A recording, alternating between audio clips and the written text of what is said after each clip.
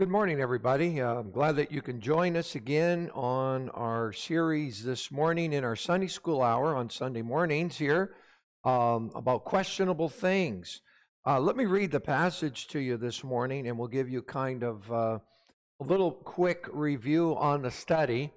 We've already covered two things. So anyway, let me read, first of all, the first verse, and then I'll skip down to verses 10 through 12 to begin our next portion of this. And these are basically areas where, that are not very clear in the scripture.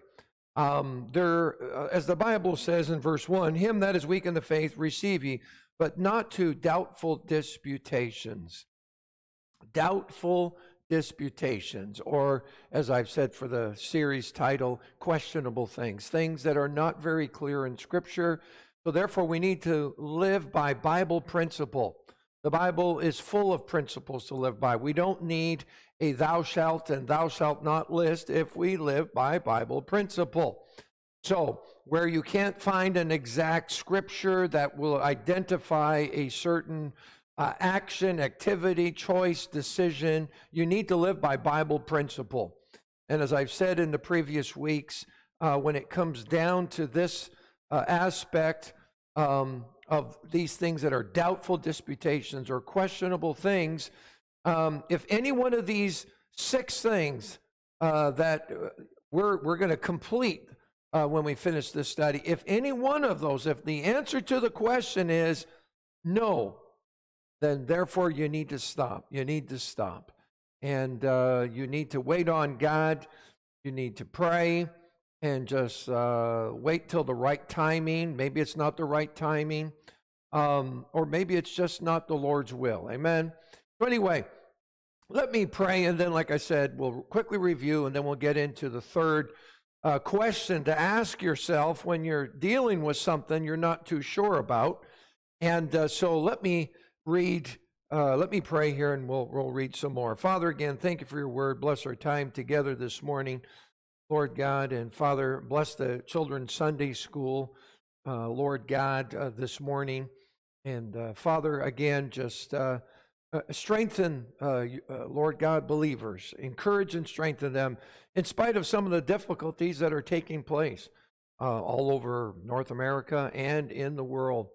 And so, Father, we just pray this morning you would meet each and every need, speak to hearts. Pray for those who might not know you this morning, that they would come to that saving knowledge of Jesus Christ. And so, Father, again, thank you again for another opportunity. Thank you for freedom and liberty, Lord God, to be able to preach, to teach, to get the gospel out. And, Father, talk to people, Lord God. So now bless our time this morning. May we bring honor and glory to you, for we ask this in Jesus' name. Amen. Amen. So the first question that we had was contained in verses 1 through 5. And if you want a simple outline of this study, please, by all means, contact me. You'll see some links there in the description box that you can just contact me, and I could send you this outline for this study. The first thing is, are you fully convinced? Are you fully convinced? It's important this morning. The Bible says over in the end of verse 5, let every man be fully persuaded in his own mind. In other words, if you're not fully persuaded, if you're less than 99.99999, listen, if you are anything less than 100%, stop. You got to stop. Stop pursuing. Wait on God. Amen. Fully persuaded. And again, as we mentioned before, Romans 14, 1 Corinthians 8, 1 Corinthians 10, in the Pauline epistles there, are dealing with matters concerning foods. And so the context of this is, if you read through the chapter here, is about foods and questionable whether you should eat meats or not and so forth. And we've already mentioned that in the previous studies. We will not discuss that again this morning. And that's the first one. Are you fully persuaded, or are you fully convinced? Amen? Are you fully convinced that this thing that you're dealing with, that you're going to take the right direction in it? Number two, we covered this last week. Are you doing this unto the Lord? As we mentioned last week, as we were getting ready to close at the end of the message last week, the Bible says that you are not your own. You are not your own. As a matter of fact, the Bible says that in verse 7 of chapter 14 of Romans, for none of us liveth to himself, no man dieth to himself. So whether we live unto the Lord. Whether we die unto the Lord. Whether we live, therefore, or die, we are the Lord's. You're saved this morning, you are the Lord's. You have no right to make any choices and decisions in your life as a believer without, number one, considering God, considering the Lord, checking in with the Lord this morning. We have no right. We are not our own. As I mentioned, which we didn't get into detail, of course, was the 1 Corinthians 7 matter. If you study that, it's talking about marriage and so forth. And in that, he talks about how that when you get married, you're not your own. So you're doubly not your own. When you get saved, you're not your own. When you get married, you're not your own. You got to consider your spouse before you make decisions and choices. I know some of the men out there might not like that, but that's what the Bible teaches. You're supposed to render due benevolence. Those are some matters that some men really get stuck on themselves and a little bit on their high horses when it comes to authority. That's not the kind of leadership the Bible talks about. You need to consider one another. As a matter of fact, in Ephesians 5:21, the Bible says, submitting yourselves one to another. Don't forget, before you got married, your wife, hopefully, of course, was your sister or brother. Your wife was your sister in Christ. Your husband was your brother in Christ. Amen? Let's not forget that. And so are you can you do this unto the Lord? Would God be pleased with this by you doing it? Amen? As a matter of fact, in Revelation chapter 4, and I think it's... let me check in here really quick. Revelation chapter 4. Give you the right passages. In verses 9, 10, and 11, the Bible, especially verse 11, he says, thou hast created all things for thy pleasure. They are and were created. So God created you for his good pleasure. Now, whether you get enjoyment out of pleasing God, that's another thing. Obviously, if your heart's right with God, you will enjoy pleasing God. And you'll enjoy richly all things, as Paul wrote to Timothy. Amen? So the goal is to please God. What pleases God? What pleases God this morning? What are you doing with your life? What are you doing with your time? What are you doing with your talents? What are you doing with your treasures this morning? Is it pleasing to God? Would God accept it? If you were an Old Testament saint, would he accept that? Would he accept that? Or would it be like the priests over in Malachi where they were offering lambs that were blind, maimed, and halt? They were expecting God to receive the seconds. Isn't that sad how Christians sometimes think about things? Listen, you can't offer that. God says, give me your best. Give me the best of your time, talents, and treasures. Don't give me the last. Don't give me what's left over. Give me the best that you have. Are you giving God the best that you have? Amen. God deserves it. If you're saved this morning, he deserves it. He deserves everything. He deserves a lot more than what we're giving him, I'll tell you that. And it has nothing to do with paying for your salvation because you're saved by grace through faith. We know that. But can you show your appreciation to God for what he's done? Just like you should show your appreciation to other people when they've been so good to you. Amen? Or do we just take it for granted? We have a spirit of entitlement. We're entitled to things. Amen? Well, I tell you, it's by the grace and mercy of God. Amen? So, number 3, and let's get into this. We'll look into this one here in the next half hour here. We'll look at these, and we'll look at some examples in the Bible. Number 3, verses 10 through 12. Why dost thou judge thy brother? Or why dost thou set it not thy brother? For we shall all stand before the judgment seat of Christ. For it is written, as I live, saith the Lord, every knee shall bow to me, and every tongue shall confess to God. So then every one of us shall give an account of himself to God. That's important to note. Let us not therefore judge one another anymore, but judge this rather, that no man put a stumbling block or an occasion to fall in his brother's way. So the question is this: how will it stand at the judgment seat of Christ? So let me give you a little bit of background for those who may not be all that understanding or maybe knowledgeable in this matter. There's a bunch of judgments throughout the Bible. But let's just think of a couple of them, two of them. The first one is what's called the Great White Throne Judgment.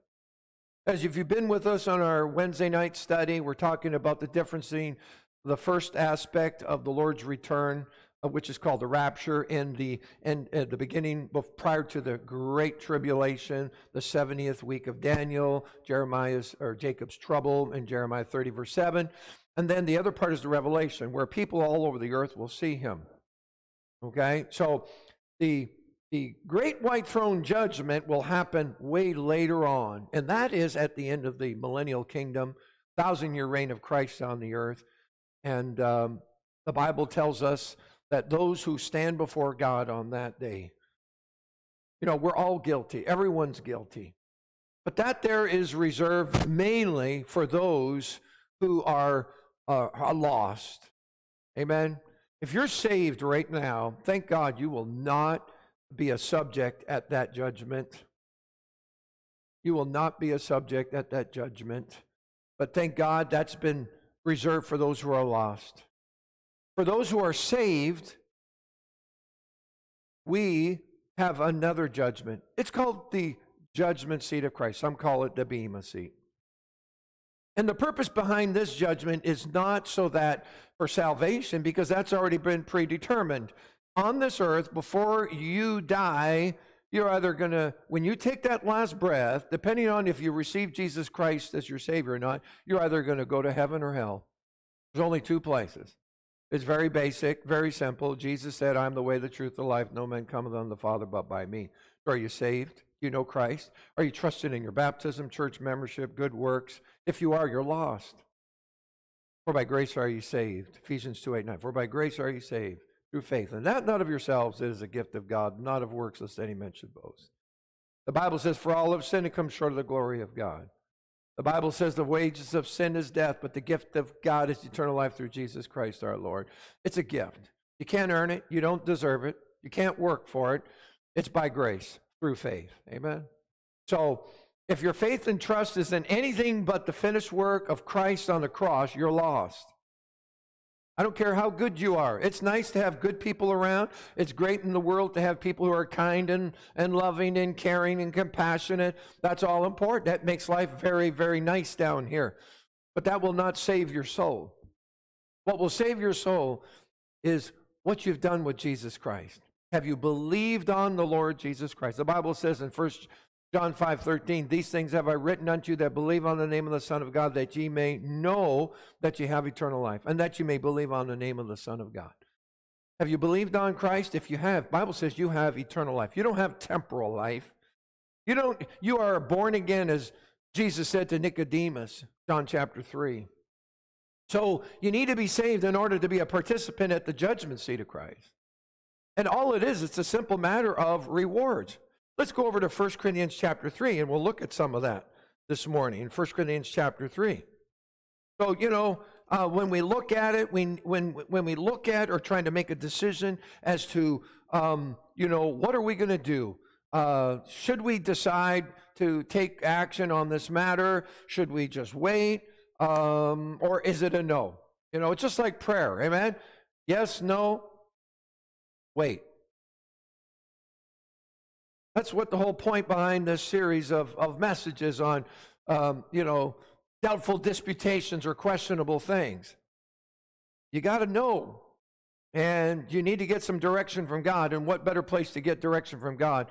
Number one, through the Word. Number two, through prayer. Amen? So it's important. By the way, God will never, ever contradict His own Word. I hear this every so often. People are making statements saying that, it's God's will for me to do something.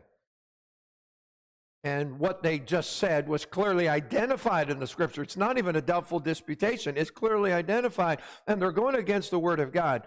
And the problem is, as Jesus said, ye do err, not knowing the Scriptures, nor the power of God. You don't know the Word of God. Bible says in John 15:7, if ye abide in me and my words abide in you, ye shall ask what you will, and it shall be done unto you. So the closer, the more you stay in tune with the Lord, and you walk and talk with God, the more you'll know the will of God. The will of God is found in the Word of God. Amen? So in 1 Corinthians chapter 3, the Bible tells us here in verse 11, for all other foundation can no man lay that is laid, which is Jesus Christ. Now, if any man build upon this foundation. So the foundation, of course, is representative of salvation. So now that you're saved, you need to build on this. God does the saving of your soul, but you got to do the building in your life. You got to build. You got to add some things. And we did a whole study over there in 2 Peter chapter 1. And if you like to go back in our playlist for principles of spiritual growth, and I have a whole series of messages over there in 2 Peter, and he says over there in verse 5 to add to your faith, add to your faith. That's that foundation of Christ in verse 5 of 2 Peter 1. I have a whole series of messages. Go back there. Look at those messages and look at that to help you grow in the Lord. Amen? So anyway, he says you need to build some things. You need to add some things. God's not going to do it for you. We think God's going to do everything for us. No, no, no. We got to understand what is God's part and what's our part. Amen? We got to keep those two things straight. Sometimes God's waiting on you to do something. Sometimes you must be waiting on God. So anyway, he says to add some things. You're going to build gold, silver, precious stones, wood, hay, stubble. Verse 13, every man's work shall be made manifest. How? For the day shall declare it. Why? How? Because it shall be revealed by fire. Now we know when you put fire to gold, silver, and precious stones, it abides. But we know that when you put fire to wood, hay, and stubble, poof, gone, burns up. Amen? So God says, the things that you do now that you're saved, after you've received Christ as your Savior, you're either building on this foundation, wood, hay, stubble, or gold, silver, and precious stones. So you'll find out someday, every one of us, including myself, will find out as believers how we did. It's like the graduation, so to speak. You'll find out, just like the kids, they're sitting in the audience in the crowds with their parents, and the parents are all excited and hoping their young boy or their young daughter, young girl will be going to come up on that platform and receive the award, the certificate for having a great year. And then sometimes some parents find out at the end of the whole ceremony that their kids didn't receive anything. Why? Because they wasted their year. I hope that's not the same for you when it comes to now that if you're saved, that you haven't wasted most of your walk with God. That would be terrible. God says he wants to give you rewards. He's looking forward to rewarding us. Amen? And the Bible says there, so what's going to happen is what we did for Christ, what we did for the Lord, will result in gold, silver, precious stones. What we did for ourselves, what we did without any regard for God, we live for the world, the flesh, and the devil, will result in wood, hay, stubble, and that will all burn up. It'll be like a pile of ashes, so to speak.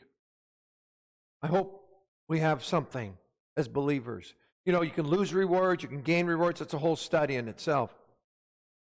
And then he says this. It's interesting. Verse 14, if any man's work abide, which he hath built thereupon, he shall receive reward. If any man's work shall be burned, he shall suffer loss, but he himself shall be saved, yet so as by fire. I've always thought of this verse in a reverse application. What do you mean? He says there, if any man's work shall be burned. So let's say that someone's work was burnt, all of it. I wonder what kind of life that would have translated into that person lived. That's a tough one, isn't it? Obviously, that was a waste of a life. You could have done so much more for God.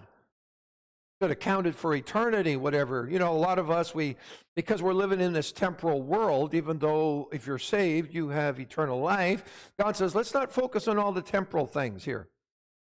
Oh, yes, there's some necessities we got to fix and repair, and and eat, and we got to, pay the bills and do all these things. It's not that we shouldn't do those, but is all of our focus on things down below here? As Paul wrote to the Colossian believers, how about things above?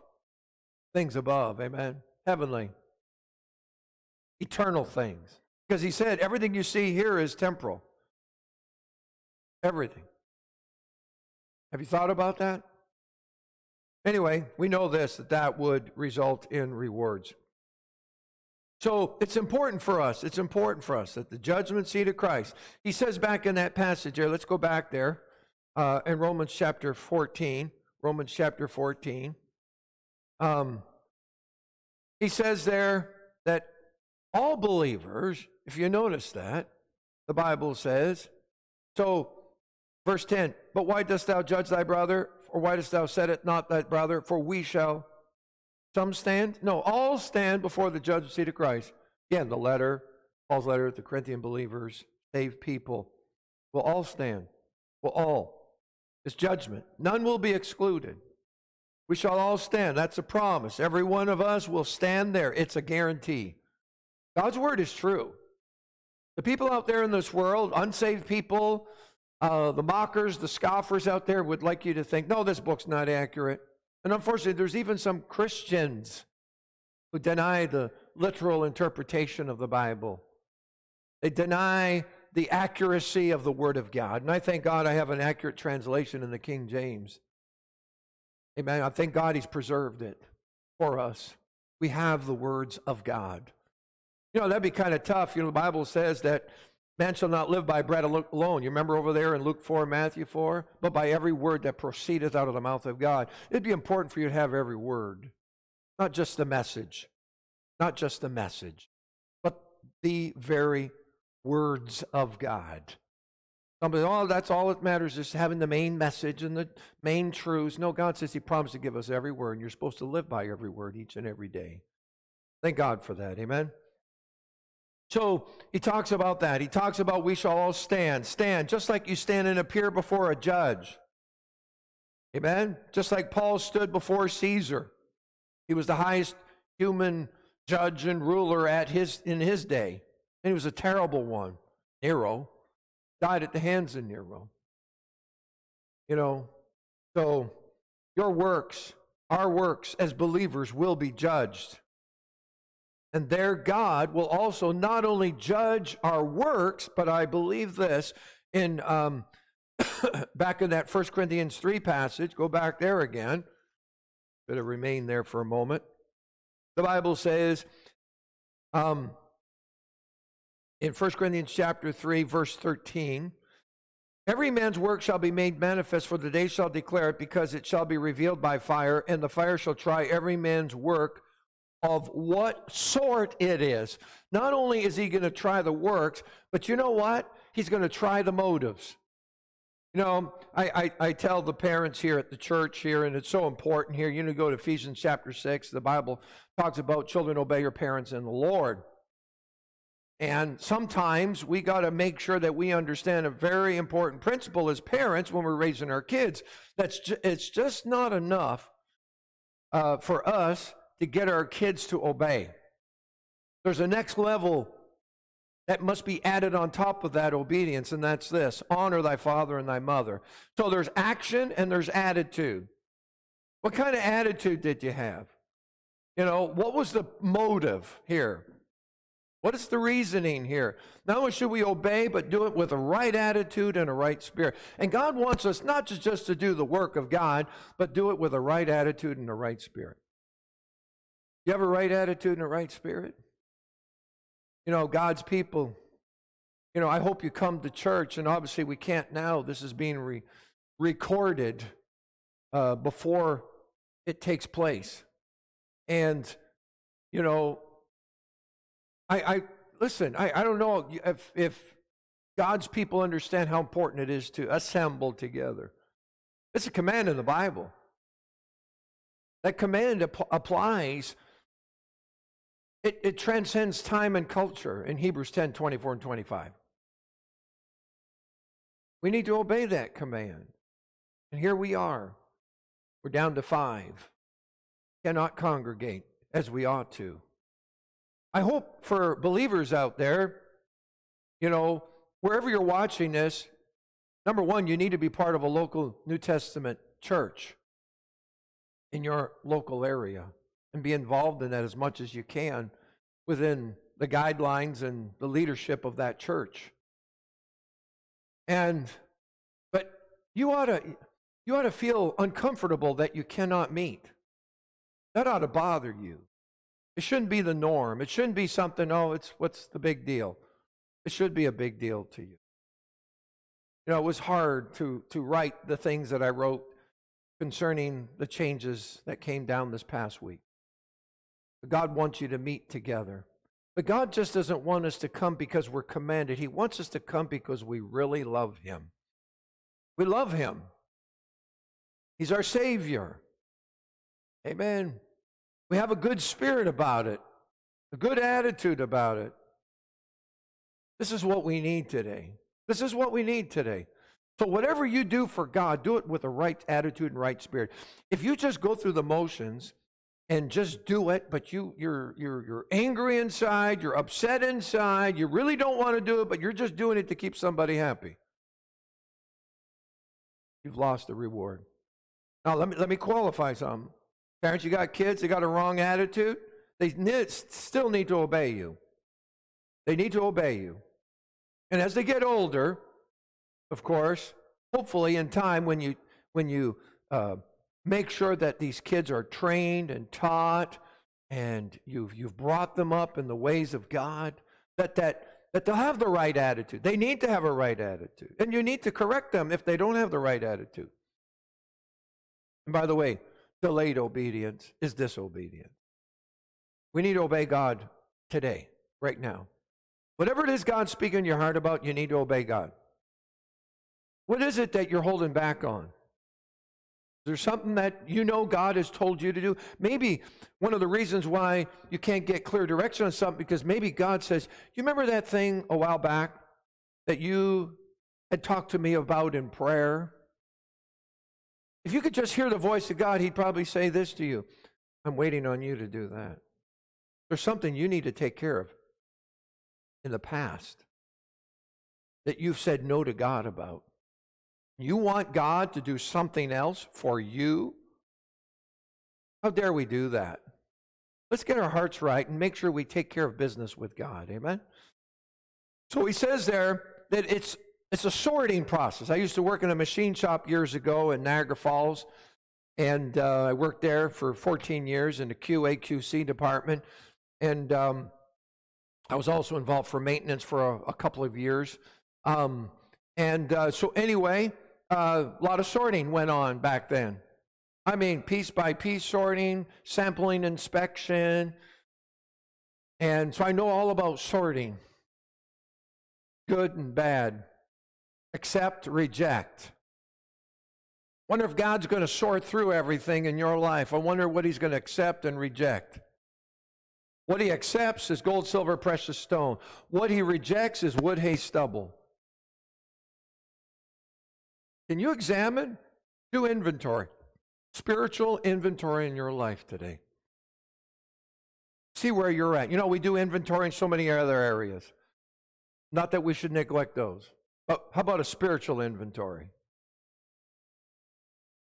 So let's look at another passage on the judgment seat of Christ, and we're going to have to wrap up here in about 10 minutes or so.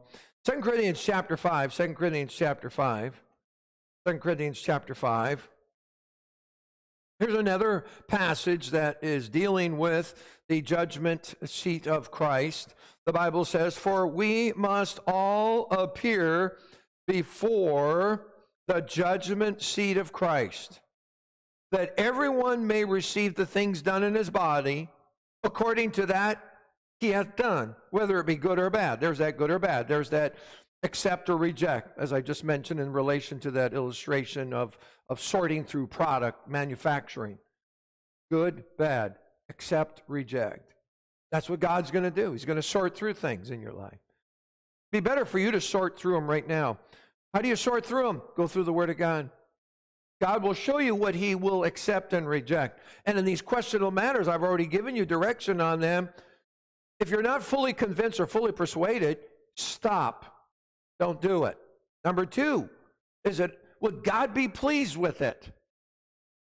Are you doing it unto the Lord? Number three, how is it going to stand at this judgment seat? If you say it's not going to stand very well, stop. Don't do it. If we could just allow God and the Holy Spirit to work in our hearts and lives to help us make these right decisions in life, we would reduce so much heartache in our lives. We would reduce so many negative consequences for bad choices and decisions in our life. Boy, God, help us, Lord. Help us, Lord, to make the right choices and decisions. He says this in verse 11, knowing therefore the terror of the Lord, we persuade man, but we are made manifest unto God, and I trust also are made manifest in your consciousness. Watch this. Here we go. Colossians chapter 3. Colossians chapter 3. Let's look at another place. There's a few places that give little glimpses of this judgment seat of Christ. And Colossians chapter 3.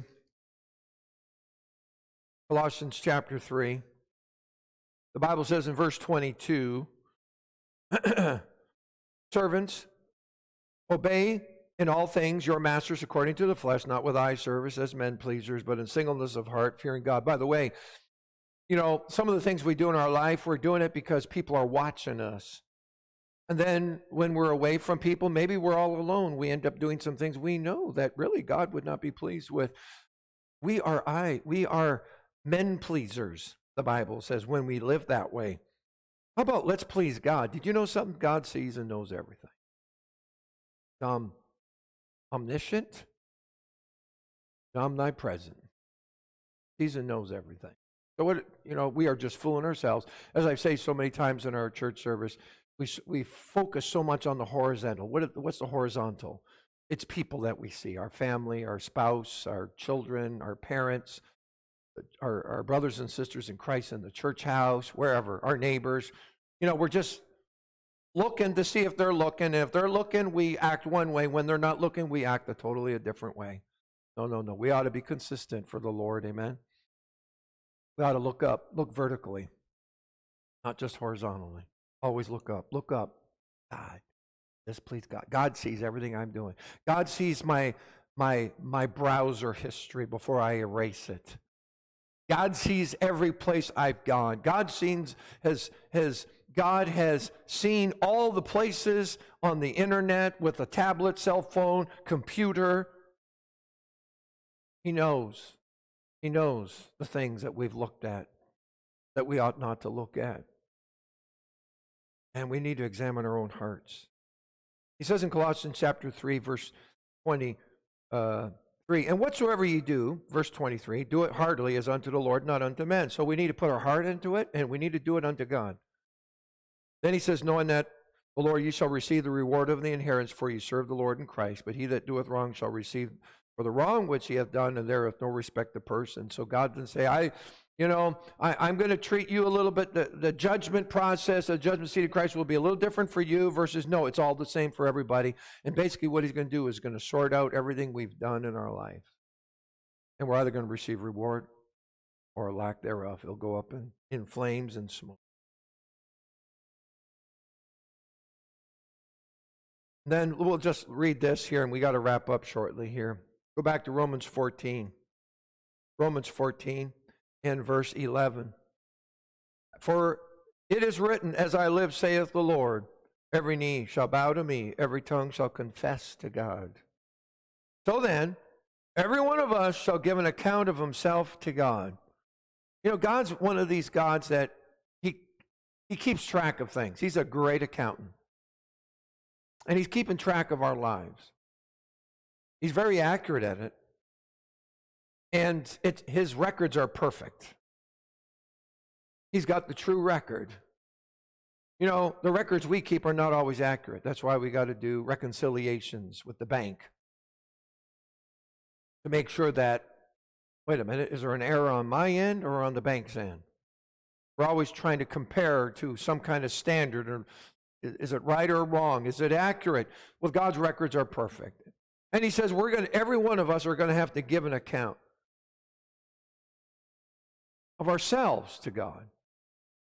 Now, that can extend in the sense of a husband, because the Bible has appointed him in this position to be the ruler of the home. People don't like that. But the Bible teaches that. You'll be accountable, even as Joshua said, as for me and my house, we will serve the Lord. He made a decision for his wife and kids. He didn't take a vote.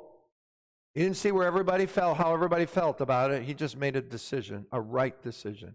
He says, as far as myself and my family, we're going to serve God. That's our course. That's our decision. So God is, I will be accountable to God as a husband. I will be accountable to God as a father. I will be accountable to God as a shepherd of this flock here at New Testament Baptist Church in Halifax. I'm going to have to give an account. We're going to do a lot of accounting someday. We're going to find out how we did, where we wasted time, talents, and treasures in our personal life and other areas of our life. He says, every knee will bow, every tongue will confess, and so then every one of us, notice the emphasis upon every one of us. There's no way to escape this judgment seat of Christ. And again, it's for rewards or lack of it. We shall all, you'll see that in verse 10. Every knee, verse 11. Every tongue, verse 11. Every one of us, verse 12. Wow. Personal accountability. Personal accountability. Every believer will stand before God as an individual. So let's wrap up here. Before you start looking at somebody else and say, well, I know a Christian over there, they're not really doing this thing, and the pastor told me. Well, listen, first let's get past the pastor told me. I'm not saying the pastor told you wrong, but make sure that you understand from the Bible what the Bible says. Because really, the pastors should be a messenger of God, preaching the words of God. So the issue really is the words of God. The Bible says you're going to answer to God. So you say, someone else is not doing what they should be doing according to the Scriptures. Well, that doesn't relieve you of your responsibility. We must obey God. We must obey God. We need to obey God. Let's get our eyes off everybody else and say, well, so-and-so in this church and this group and that group and this one, and I saw this on YouTube, or I saw this on Instagram or in Facebook or whatever, and I saw these Christians, they're doing this, so it must be okay. No, it isn't necessarily. That's not the basis for what's right and wrong. The basis for what's right and wrong is the Bible. It's God's holy word. So we got to get our eyes off everybody else and stop doing that comparison game, because the Bible even tells us over there, and I'll read that passage to you. In 2 Corinthians chapter 10, verse 12, and we'll have to wrap up with this. For we dare not make ourselves as of the number, or compare ourselves with some that commend themselves. That's 2 Corinthians chapter 10, verse 12. But they, measuring themselves by themselves, comparing themselves among themselves, here it is, are not wise. The standard is not another believer. The standard is God. What does God say? What does the Bible say? And that's how God's going to judge everything. That's how God's going to do everything. So, number one, a couple of weeks ago, are you fully persuaded? Or are you fully convinced? These are disputable, doubtful disputations. We're not too sure about some of these things. They're not clearly outlined in Scripture as far as exactly thou shalt not. So you got to make some decisions. God's given you a brain. God's given you a heart. Search the Scriptures. Search the Scriptures. Amen? And you still can't find, here's the process you need to go through. Are you fully persuaded? Or is there a little shadow, just a shadow of doubt there? Number two, can you do it unto the Lord? Would God be pleased? Would he receive it? Would he accept that? Is he pleased with that? Number three, how is it going to stand the test at the judgment seat of Christ? Those are three good questions. Well, Lord willing, we'll pick it up. We got three more to ask. And they're all found in Romans chapter 14 in the beginning of Romans 15.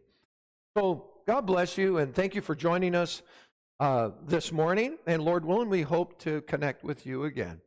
Let's pray. Father, thank you again for your word. Now bless, Lord God, meet with each and every need. I pray the Holy Spirit of God would take the words, your words, Lord, not mine, your words, and work in the hearts and lives of people. Pray for those who are lost. Help them to open their eyes, their hearts to you, Lord. Pray for believers. Help us to ask these questions, Lord. Help us to be, Lord God, honest with ourselves and ask these questions of ourselves. And guide and direct our lives. Give us clear direction, Lord God. God, move. And God, during these times that we're living in, help your people not to be full of fear. Help your people, Lord God, to reach out to people. Reach out, giving the gospel. Reach out to brothers and sisters in Christ. Lord God, we need to encourage each other at this time. Help us to go outside our comfort zone, Lord. We need your help. We need your strength. Now bless, Lord God, and we'll thank you and praise you, for we ask these things in Jesus' name. Amen. Amen. God bless you.